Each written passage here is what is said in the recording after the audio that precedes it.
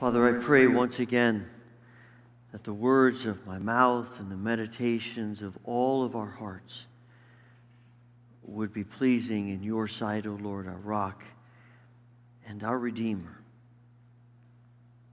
Amen. The church calendar is divided up into 6 seasons. Begins with Advent, Christmas, Epiphany, then Lent, then Easter, and then you have the Pentecost season. The season of Easter, we often think of Easter as one day, but it's actually 50 days, the season. And the 40th day of the season of Easter is Ascension Day. And it commemorates that 40th day after his resurrection in which Jesus appears to his disciples and then ascends, as we read about in this story from Acts chapter 1 this morning. And the Ascension, I find, is probably one of the moments of Jesus' life that is probably not talked about near as much as some of the others. We often hear about the incarnation, and we hear about the crucifixion and the resurrection, and we talk a lot about the second appearing, but in the middle of that is the Ascension. And I think that it's not talked about near as much as it probably should be. There are places of the world where the Ascension is celebrated in big ways. There are some countries where there are great processions and celebrations. I read about one country where someone dresses up like the devil and they chase the devil through the streets of the city. They burn the devil in effigy, and they have this great celebration. It sounds almost like an Ascension Mardi Gras type of atmosphere. At the same time, where people are, as they're trying to enhance this day and to make it more visible for us. I read about one pastor who decided to hook himself up to a wire and had pulleys and things. And so as he's preaching on the Ascension, the guys off stage are lifting him up to the ceiling. I thought about that today. I wasn't sure how we were going to make that happen here in the church. But I can tell you, that would be a memorable day, right? It's one of those days where everybody would say, I was in church that Sunday when Pastor West went up to the ceiling. We're trying to make something that we don't talk about that much memorable. And as I think about that day, though, having celebrations and things aren't what immediately come to my mind. Because when I think about the Ascension, I think about Jesus leaving his disciples. Remember that moment when your parents left you for the first time at camp? Or maybe that first day of school, maybe the first day of college. And I remember back that first day of college, and I was excited to start college, but I was also nervous. We had just moved from Indiana to Oregon. I didn't know anybody at the school. I had not yet met my roommate.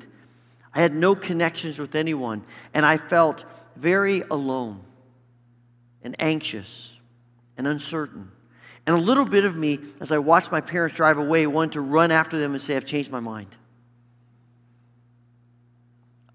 I get the feeling that would be what the disciples might be thinking. Jesus is their security blanket. Jesus is the one they continually lean to. I think they've gotten used to, over the 40 days, of seeing Jesus. This resurrected Christ and engaging with him. And I suspect there's something in the back of their minds that's thinking, it's just always going to be this way. And to watch Jesus leave them had to be a bit gut-wrenching. But what I find so fascinating is that in Luke's gospel, his description of this event is that they are not just sad, but it says when they are done, when Jesus ascends, they go back to Jerusalem and they praise him with great joy. And I'm asking myself, why do they praise him with great joy? This moment that you would think would be the most devastating moment outside of the crucifixion that they've experienced. And yet there's something that they are getting. They're starting to understand about what this moment means. I think it's important that they see Jesus ascend to feel that joy. Just as the disciples need to see the risen Christ and not just an empty tomb, I think it's imperative that they actually see Jesus ascend and not just are told about it. Because if they don't actually see it happen, then they're going to continually think that Jesus is out there somewhere. Why isn't he coming to us? Why isn't he talking to us? Why isn't he appearing to us? What's wrong? And maybe even to think, well, the resurrection was awesome. We had a great 40 days, but maybe that's it. And maybe the resurrection really wasn't as eternal as we'd like to think it is. They need to see it happening. And in seeing it happen, there is something about that brings joy to them. As we make our way through the Scriptures, we get a sense of why they may have felt joy and what the ascension means. Whether they comprehended that fully or not, Paul and other writers of Scripture, Jesus himself, help us understand. For one thing, Scripture tells us that because Jesus ascends, he's now interceding for us with the Father. In Romans chapter 8, Paul writes, "Who then will condemn us? No one, for Christ Jesus died for us and was raised to life for us, and he is sitting in the place of honor at God's right hand, pleading for us." Hebrews 7, as we read a few moments ago in the call to worship, "Therefore he is able once and forever to save those who come to God through him. He lives forever to intercede with God on their behalf." This is what Christ is doing. Ken Ching points out in his book, Jesus the Mission, that Jesus' intercession is probably not exactly like the Holy Spirit's intercession of prayer, but Jesus is more of a lawyer, more of an advocate, of reminding, of bringing before the Father the cross and his blood that sets us free from the guilt of our sin. Jesus is continually interceding for us. You know, sometimes people that I went to high school with or college will pop into my head. You ever have that happen to you? You know, where people you hadn't thought about for years, all of a sudden they come to your mind for some reason. And you think to yourself, I wonder what they're doing. I wonder what their lives are like. I wonder what's happening with them. You haven't been in contact for 30 or 40 years. What's funny is that when I think about that, I never think to myself, I'll bet people are thinking the same thing about me. I never expect anyone in the same way to think the same things about me. I just don't think people would think about that. I think there's something in us that finds it a bit difficult to believe that God is continually thinking about us. But Jesus is continually thinking about us. It's an awesome thing to ponder. But the Scriptures also tell us that it's only because Jesus ascends that he is then able to reappear. It's because he ascends to the Father that we know the promise that Jesus is going to reappear someday, usher in the kingdom in all of its fullness, put everything to right, and give us resurrected bodies to live with him in eternity. Paul talks about this in 1 Corinthians 15. Paul talks about this in John 14, because I go to prepare a place for you. This is what he is calling us, what he has promised us, that he is going to return. And because he ascends, he is now able to return.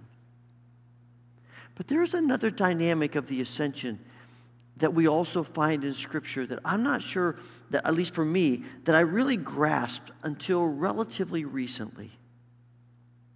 Is that it's not so much that it's not only that Jesus is interceding for us, it's not that Jesus is going to reappear for us, those things that are happening outside of our consciousness. But the reality of the ascension is that Jesus is King. He is Lord. And the ascension is his means of taking his throne now and forever. And he is not just the king someday. He's the king now. He is reigning now. Paul writes in 1 Corinthians 15, Christ reigns until he humbles all his enemies beneath his feet. He is reigning now until that day when he humbles all of them, and then he will continue to reign, but he is reigning now. And we think about Satan, and so he writes in 2 Corinthians chapter 4 that Satan, who is the god of this world, has blinded the minds of those who don't believe. They're unable to see the glorious light of the good news. They don't understand this message about the glory of Christ, who is the exact likeness of God. And we think, well, that looks to us like the evil one is reigning. But his power is limited because of Christ. And so Paul writes in Colossians, "For Christ has rescued us from the kingdom of darkness and transferred us into the kingdom of his dear Son, who purchased our freedom and forgave our sins." I love the fact that Paul isn't talking about just the future. He's talking about the present. That Christ is enthroned now. And when he ascends into heaven, he takes his seat. And he reigns as King eternal. He is Lord of all. One writer points out that when Jesus, at his baptism, Jesus is crowned as baptized king, but he's sort of king in waiting. But at the ascension, his kingdom is realized and launched in all of its fullness. He is king. N.T. Wright talks about how there are people who swore that they saw Julius Caesar rise out of his body and his soul rise to heaven. And Wright wonders if one of the things that Luke is doing in his description of Jesus' ascension is to send a message that it's not that whatever happened with Caesar, Jesus is greater. And his message is one in which Caesar is not Lord, Jesus is. And so John Stott says, we talk about these great kings of history. We talk about Herod the Great, and we talk about Charles the Great and Napoleon the Great. He said, we don't talk about Jesus the Great. Because Jesus is not just one of the great. He is the King of kings and the Lord of lords. He is the only one. He's the King who is reigning now. And he isn't reigning, he hasn't removed himself from the earth.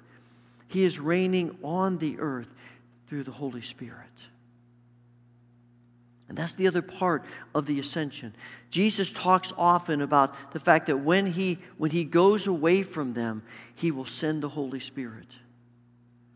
We need the Holy Spirit. He promises in various places that the Holy Spirit will come and the Holy Spirit will make his people holy. He will make us like Christ. He will not only forgive our sins, but he will give us power to be free from our sins. I love the image that Emily gave us in the children's sermon. I do want to make a disclaimer that you may not want to try that at home, children, without parental supervision of pouring all that water into that glass. But the Holy Spirit comes and we are made holy. There is a power in us through the Holy Spirit, a victorious power. And why is it that we're made holy? We are not just made holy so we can talk about how wonderful we are. We're made holy so that ultimately we can be witnesses of Jesus Christ. It's been God's plan from the beginning that he would call out people, he would set them apart, he would make them holy as his people so that they would be his witnesses to people who do not know him. And so in Acts chapter 1, the disciples' concern is when. Jesus, when are you going to appear? When are you going to restore the kingdom? And Jesus' answer is, nobody knows when except the Father. But here's what I want you to know.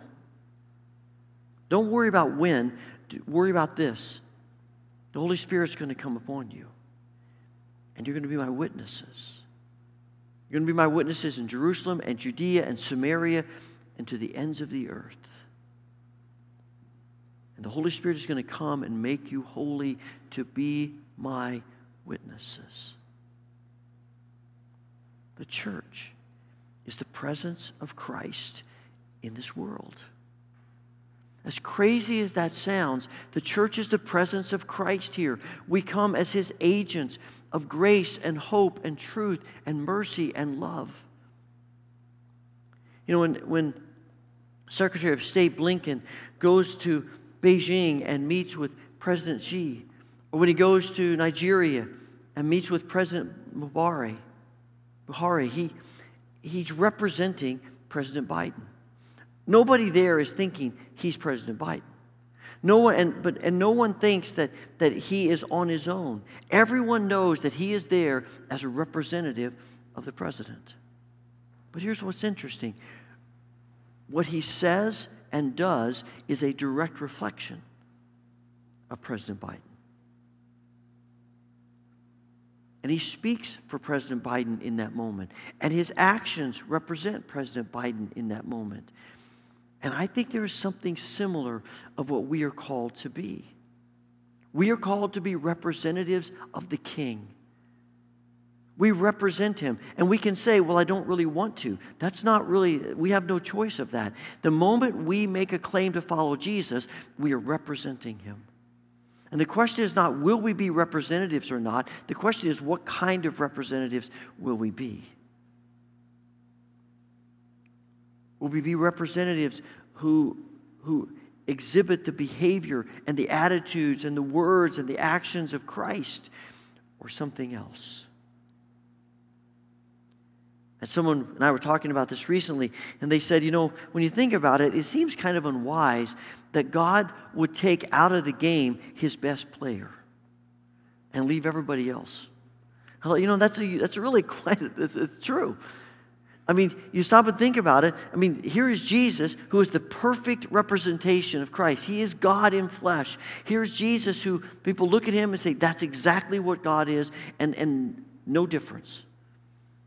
And God pulls him out of the game and says, now I'm going to let you folks play instead. Doesn't seem wise in the long run, does it? Philip Yancey talks about the fact that when Jesus ascends to heaven, he is taking a huge risk that people will forget him because they get distracted by those who say they follow him. And yet, God believes this is a great plan because it's been his plan from the beginning. And we have not just the responsibility, we have the privilege of being agents of Christ in this world. We would not have that privilege if Christ didn't ascend. There's no way we would have the same privilege if Christ did not ascend, and he ascends to give us the joy and the privilege and, yes, the responsibility of being his witnesses, his presence in this world. We cannot do it by ourselves, only in the power of the Holy Spirit. Only in the power of the Holy Spirit. One of the great struggles we have as representing God is that something in us believes that we can represent God without the Holy Spirit in us. We can represent God without worrying too much about how much time we spend in the Scriptures, or how much time we spend in prayer, or in public worship, or private worship, or how much time we spend in acts of piety and generosity and all of the means of grace that enable us to open our hearts more and more to the filling of the Spirit. Something in us says that we can be adequate witnesses of Christ without that, and it's impossible. Those things they're not rules, they're not regulations. They are means of grace by which our hearts become more and more open to the Spirit of Christ to fill us and to transform us and to change us so that we can be witnesses. Will Willimon says that one day he was talking with a former parishioner whose wife of 56 years had just died. And he was trying to speak some words of comfort to him, and the man said to him, he said, "Preacher," he said, I've been preparing for this moment for a month of Sundays. He said, all of the sermons I've heard, all the Sunday school classes I've sat through, all the scripture I've read, all the prayers I've prayed, all the ways in which I've developed my walk with Christ are preparing me for this moment. He said, the question is, how well did I listen? All of these things are meant to prepare us. They're not an end in and of themselves. They are means of grace to make us like Christ, that the Spirit can work in us, and we can be agents of the risen, reigning King. You know, when I think about the ascension and this waiting period between the time when Christ has ascended and when he will reappear, this waiting that is so difficult and so hard, my mind often reflects back to one of the last scenes in the movie Apollo 13. I don't know how many of you have seen that movie, Apollo 13. It's one of my favorite movies, so if you haven't seen it, I would recommend it. I think I can recommend it pretty safely. But it's the story of the Apollo 13 crew. Their plan is to launch to go to the moon and to land on the moon. And as they are making their way, an explosion takes place, and they have to return to Earth. There's all kinds of drama and trauma that takes place to get them turned around, to get them in the right place, heading back to Earth. And then they are coming to the most dangerous moment when they have to re-enter Earth's atmosphere. And they have to get it just right, because if the angle is wrong, they'll bounce off and be lost forever. If the angle's wrong another way, they'll burn up in the atmosphere. There's this critical moment where they have to enter the atmosphere at just the right angle, at just the right speed, just the right way. And there's a moment in time where they were at the command center in Houston. They know they're going to lose their picture and their radio silence for about 3 minutes. It's going to take about 3 minutes. And during that time, they will not be able to communicate with the space capsule. And as the scene unfolds in the movie, there is this silence as they watch this blank screen all throughout Mission Control. Everyone standing there doing nothing. There's nothing they can do, just to watch. And the scene moves to some of the astronauts' wives and their families and friends as they stare at a blank screen on a television, waiting. And it keeps going back and forth, and different people, and all they can do is stand and wait. And the clock is ticking down from 3 minutes to 0. And they get it, actually I guess it's going from 0 to 3 minutes. And when it gets to 3 minutes, they see and hear nothing. It goes to 3.5 minutes. You can see the fear and the anxiety rising. And it gets to 4 minutes. And everyone is wondering what's happened. And they keep waiting and waiting and waiting as this ominous music plays in the background. And then they hear this little bit of a crackling noise. And they hear, Houston, we made it. And the picture comes back on the screen, and everyone cheers. It's a glorious moment. But what I think about is as we wait, we're not like those people waiting for that spaceship, because they don't know if it's going to happen. We know Jesus is the reigning, returning King. And all they can do is stand there and wring their hands and wait, filled with anxiety and fear. We don't live that way. We live in joy, and we live in mercy, and we live in grace, and we live in truth, and we live in confidence. And when you know that Jesus is the King, you can live differently than if you're unsure. We don't live in this world wringing our hands, wondering what's going to happen in fear and anxiety. We live in the power of the Holy Spirit. And that's why we can live in the authority of Christ. I love the end of the Beatitude, of the Sermon on the Mount, when Matthew says that when Jesus finished speaking, the people were in awe at his authority because he didn't teach like the other people. And when you go back and look at what is it about the authority of Jesus that he's teaching, what does he say? Blessed are the poor in spirit. Blessed are the meek. Blessed are the merciful. Blessed are those when they persecute you. The road is narrow. Don't worry about tomorrow.